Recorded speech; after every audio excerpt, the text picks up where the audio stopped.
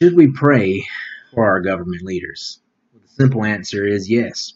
In 1 Timothy 2, 1 through 2, Paul talks about praying for all people. That includes the kings and the authorities. We should be praying for our government leaders. That's the president. That's our governors. That's our mayors. That's our police chiefs, fire chiefs, whoever in those situations that are serving within the government. We should be praying for them.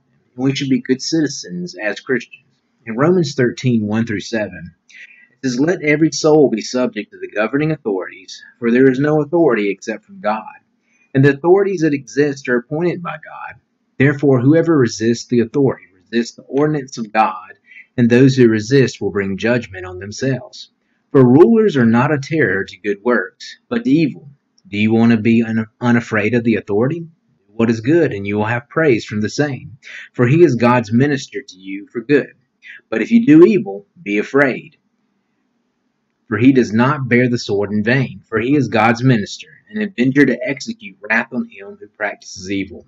Therefore you must be subject, not only because of wrath, but also for conscience sake. For because of this you also pay taxes, for they are God's ministers attending continually to this very thing. Render therefore to all their due, taxes to whom taxes are due, customs to whom customs, fear to whom fear, and honor to honor." We should be subject to the governing authorities. This may not be a very popular passage, but it is a passage of Scripture, and God has commanded us to be subject to the governing authorities. And the reason that we should be subject to them is because God has appointed them. He has allowed them to be in their roles of authority. And this obedience here, being subject to them, is without regard to the competency of our government leaders, the morality of our government leaders, or anyone in that sense. There are absolutely no qualifiers there. And, it's because it's for God's purpose that He's appointed those leaders. And sometimes those may be bad leaders. You got to remember that whenever Paul wrote Romans, Nero was the emperor. Nero persecuted Christians tremendously in history. Paul gave no exception there. And there is only one exception, though. And Paul would agree with this as well. So we're to be subject to the governing authorities, but that one exception is when they command us to disobey God. Paul was under arrest and different things happened to him because he was really going against some of the authorities, but it was because he was not going to disobey God. He wasn't going to be quiet about God. And, we see all through the Bible. In Exodus, the midwives refused to kill the baby boys in Egypt. We see in the book of Daniel, and also Shadrach, Meshach, and Abednego refused to worship false gods. And they faced the punishments of the government because of that. In Acts, we see Peter and John, they were told to stop preaching about Jesus. And obviously they didn't stop doing that. So, yes, we need to pray for these leaders, these government leaders, because they are appointed by God. They are. Even the pagan Romans realized that when the Christians were gathering together, when there was pagan leaders there, they were still praying for those leaders. They understood that it was good to have Christians praying for the people there. And whether you agree or disagree with the orders that have come down from the lockdown, from the quarantine, and all those different things, remember that disobedience is really disobedience against God. Because look at verse 2. "Therefore, whoever resists the authority resists the ordinances of God.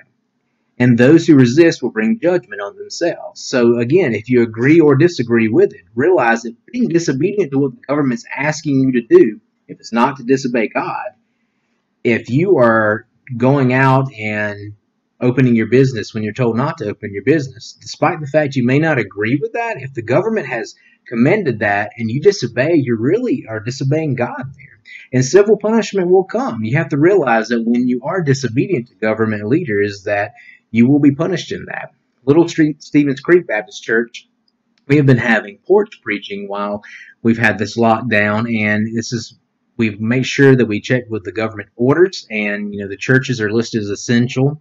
We checked with the State Department of Commerce, had conversations with them, and also with the police to make sure that what we were doing, keeping the congregation in their cars, was really following the law. We were continuing to be good citizens, and we should be good citizens. And the government was really put in place to reward good and to restrain evil.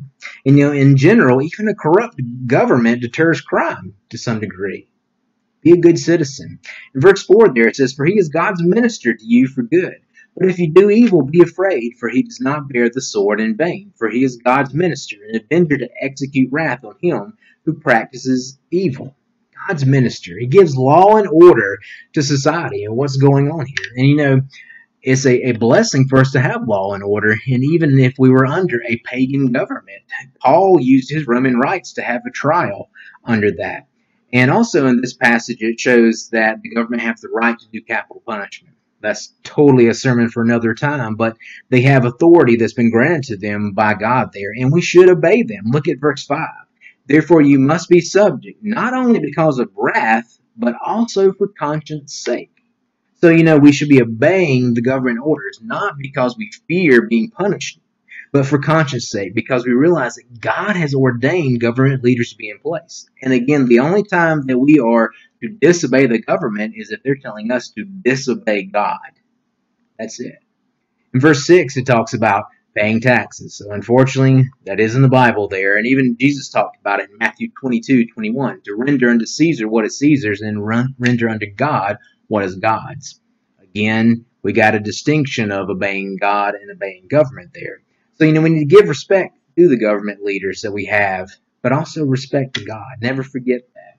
We need to pray for our government leaders that they have wisdom working through all these different things with the coronavirus, with opening back up the economy and how to deal with all these different bills in Congress and everything like that. We need to pray that they have wisdom, because they really, really need wisdom in the things they do. And also to have courage to do what's right, even if it's not popular opinion.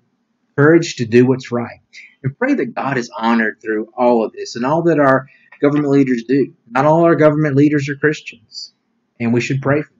We should pray for their conversion, but we should pray that God uses them in whatever capacity He has set for them. We should be a good citizen, and remember that God has appointed the leaders that we have.